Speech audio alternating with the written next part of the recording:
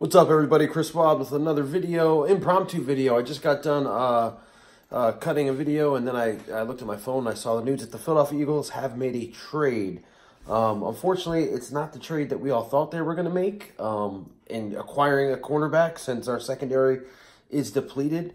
The Eagles have traded safety Johnathan Cyprien and a 2020 7th round pick to the Atlanta Falcons for linebacker Duke Riley and a 2026 round pick. Now, the team's linebacking core isn't all that great. However, I don't see how this helps out the defense when it comes to secondary help. I mean, I don't know. I feel like there's some kind of underlying reason for this, other than just to make a trade for a linebacker. But that's the trade, guys. Duke Riley, now Philadelphia Eagle. Don't know much about him.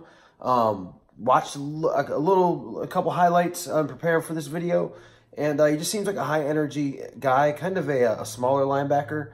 But I mean, we'll see. So yeah, Johnathan Cyprien to the Falcons for Duke Riley, and basically we get a 6th round pick in 2020 draft. So nothing too exciting, guys. Still waiting to hear that we got somebody that can stop a wide receiver. Until then, see you guys later. Go Birds.